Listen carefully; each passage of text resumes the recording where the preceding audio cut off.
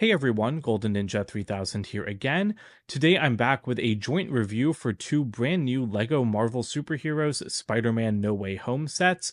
On the left we have 76284 Green Goblin construction figure. It's got 471 pieces and retails for 35 US dollars.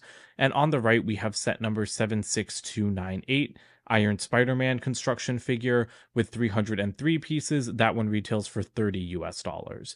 I'm a fan of these construction figures in general, but I'll tell you guys right now, these are the best ones that have been made. I love these things so much.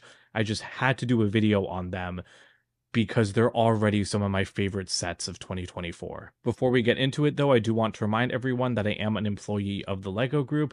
However, all opinions expressed in these videos are my own and do not necessarily reflect the views of the LEGO Group, and the LEGO is a registered trademark of the LEGO Group of companies, which does not sponsor, authorize, or endorse this site. So I've got these two posed up in a little bit of a funny way right now. I actually built these at a work event last week, and so my coworker put them into these poses.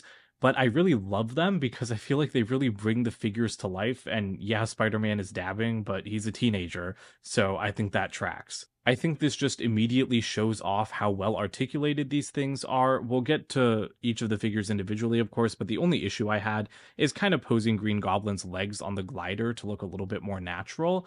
But I just really love how Spider-Man's pose works out, so we'll go ahead and start by looking at him first. So he's starting out in the dab, but I think I'm going to have to take him out of it to show you guys some more details on him. But if you've seen one of these construction figures, you've kind of seen them all. It's the same thing with every one for the most part. You've got the movable shoulder pads, the movable head, the elbows, the hands, the fingers. I still don't love these fingers. I prefer like the Exoforce arm ones. But I have to say, on these figures in the red and the green, I think that these are the best I've ever seen this piece look when used for like a human or humanoid hand. Because I also know they're used on that Dobby figure, and I really did not like them there. They just look very unnatural to me. But yeah, I don't think it bothers me that much on these figures the way it has in the past. I do really like the way that this figure is built. I think his colors are really well brought to life with a minimal use of printed parts. There are no stickers in either of these sets. That was a great surprise because I really thought that most of this was going to be stickers. But no, everything is printed. And maybe there are no stickers in mech sets, but I could have sworn that like on Ant-Man or something we had stickers. We definitely had stickers on the Iron Man that kind of kicked all of this off, but all of that is printed, and I think it looks fantastic. I do like the Iron Spider suit in general. I know some people don't, because I have another coworker who is a major Spider-Man fan, and he told me that he hates this suit, but I think he liked messing around with the figure too, and that's because it's just so much fun. These things are really well built. There's not a ton to say about them, because the design is always the same. Like, the articulation is always the same, the general shape stays the same. So like little details are added, like the gold parts, like the colors of the suit, of course. But Spider-Man, I think, just really is like one of these basic construction figures, except for the addition of the arms.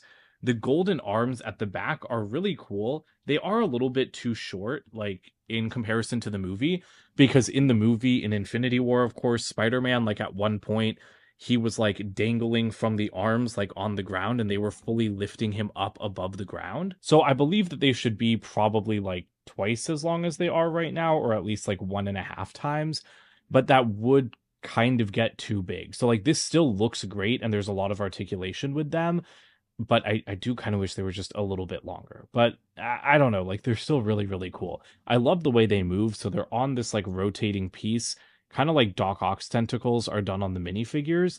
And then you can actually move these like down at the base of this piece, and then you can move them in this joint in the middle, and then you can also move the claw at the end.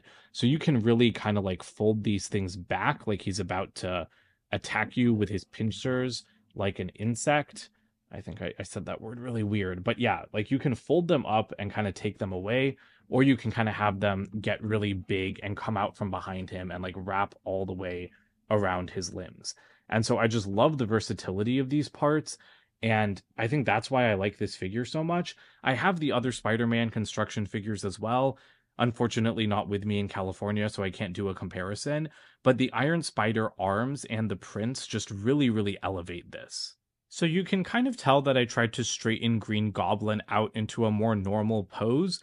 But yeah, there's just something funky going on with his legs. So why don't we talk about that first? Because I think it's amazing that he comes with the glider. I think that is why he's more expensive than Spider-Man. He's got like 170 pieces more, and a lot of that goes into the glider. But I'm also really impressed with the suit. So let me just take the figure off the glider first.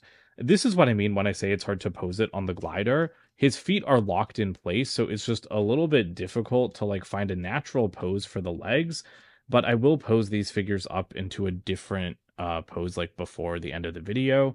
So the way he attaches to the glider is just with a couple of Technic pins, and stuff does seem a little bit flimsy on it, but I actually think it's pretty okay.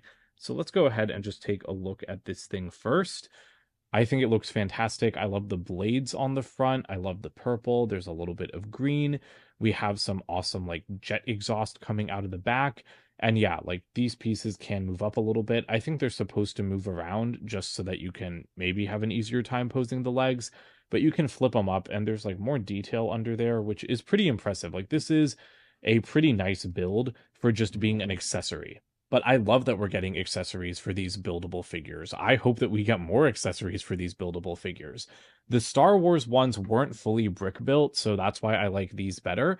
But they did start getting into some really cool experimental stuff at the end by having like a whole Technic speeder bike build that came with a Scout Trooper minifigure, or not minifigure, but a construction figure. I would love to see something like that done in the superheroes like construction figure theme. And maybe we're moving in that direction because we have Green Goblin's glider. I mean, what's to stop us from getting Black Widow on a motorcycle one day? I would love that. So I loved the addition of the arms as accessories on Iron Spider, but what I really love about Green Goblin is that he's the first figure that I think is fully brick built except for the mask. Everything else, the detail has been brought to life with only bricks, and that's what makes these so different from those Star Wars ones. I'm really impressed with the mask print, but I'm just really impressed with how all of the suit segmenting has been brought to life so beautifully just by using a bunch of tiles. Like, it looks so perfect. That's why I was so excited for this figure. This thing feels a lot more detailed than the other ones. Like, compared to Spider-Man, this guy has so much more detail because all of this is brick built. It's not just like large sections of green. The figure is pretty nicely finished off at the back, but I mean, like Spider-Man has whole sections that just kind of look like this, and that's fine. Like it's definitely detailed enough. But Green Goblin, I think, just takes these figures to a whole new level. Like if you look at the amount of detail on like the legs, it's so cool. Like how the feathering is done like on the side here, on the front, it's really really nice, and so that's why I like this one so much. Even like the brick built like chest armor, I think that that's done pretty well, and I think a bunch of pieces might be new here in green. Like I don't think I've seen these socket pieces in green before. I've definitely never seen these fingers in green. I'm not a huge like parts person, so don't quote me on that, but while I was building this figure, I felt excited at how many parts I was seeing in these colors, and I wasn't really expecting that as part of the build experience. He is holding a couple of pumpkin bombs. Those are just like these Technic, like green ball pieces with like a little, or not green, gold ball pieces with like a little green pin and a stud in there, and they just attach to like an open stud on his hands.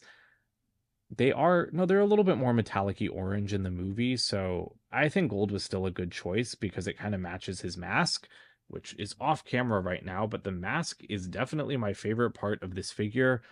I love that print. It's so detailed. Like it's amazing. I love it so much. The ears are pretty cool. They are not the same color as the rest of the mask.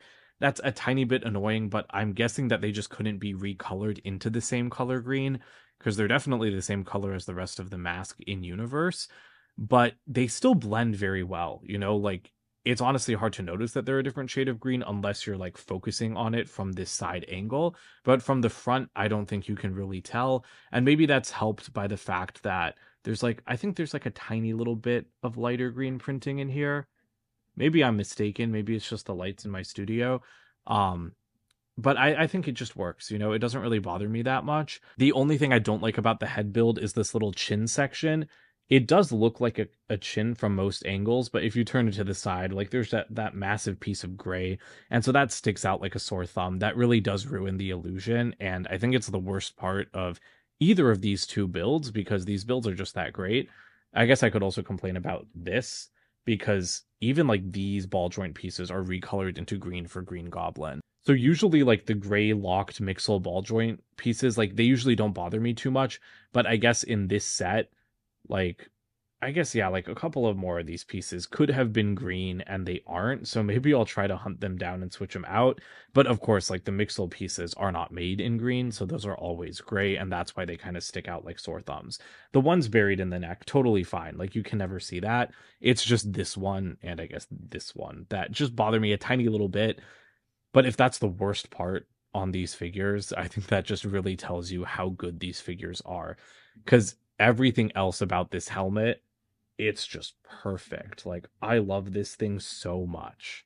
The extra parts did get mixed together, but you can kind of tell whose are whose, and I love that we get an extra one of that newer Technic piece on Green Goblin. The boxes for these sets both depict the bridge battle scene from No Way Home, and I think that they're awesome. I really love how Green Goblin looks, and I'll definitely be cutting out this box art and saving it because, yeah, it's just very well done. Oh, and I didn't even realize that you can put the pumpkin bombs on the back of the glider, but that is really, really awesome. That's another great play feature. The instruction manuals for these sets are pretty typical. Again, don't love these renders on the front. They're way less interesting than the box art. And at the back, we don't have any ads for the other No Way Home sets or anything, so that seems like a missed opportunity. So for my final poses, I tried to get Green Goblin looking like how he does on the box, and I'm pretty happy with him. I think he looks excellent. Like, I just love that figure so much. And Iron Spider, again, I'm not really good at posing figures, so I don't like this as much as him dabbing, but I tried to have him doing like a double thwip pose, but I think I'm going to put him back into the dab because that pose just had more motion and like elegance to it, I think. But yeah, as you can tell, I really love both of these sets. I think they are the best construction figures that LEGO has done. You know, I really like the Batman one as well, and the Iron Man Mark 40, but these two are the best. Green Goblin is number one, and Iron Spider is number two, and I feel very comfortable saying that. I'm glad to see these getting better as time goes on, because I thought that they already started being pretty good, and I really hope we get more of them because I do like these large scale Lego action figures. I know that they're not for everyone, but I personally really enjoy them. And I would love to get more, especially Spider Man characters in this format because I think they do lend themselves really well to it. I do think both of these figures are definitely worth the price. Green Goblin feels like a great deal for $35 because that's only $5 more than Iron Spider, but he comes with way more pieces, and that glider is definitely more than $5 like worth of value. And again, he's all brick built. He's just really awesome.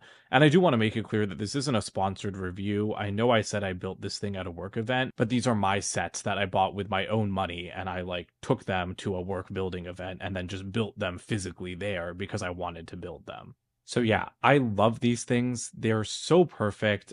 I just, oh my God, like I think that Lego Marvel is off to such a good start this year between the January sets, which I finally got that video, that collection video up on my channel a couple days ago, to these. I cannot wait to see what the superheroes team has created for the summer sets, because even the new Batman Gotham City set, like I just love it. They are on such a roll this year, the designers, and I'm loving everything they're putting out. So I haven't felt this good about like Lego Marvel and DC in a few years, and I hope you guys feel the same way. So let me know what you guys think about these sets in the comments below. Don't forget to like and subscribe as well, and check out my website goldenninja3000.com, and I'll see you guys with more videos soon. Bye for now.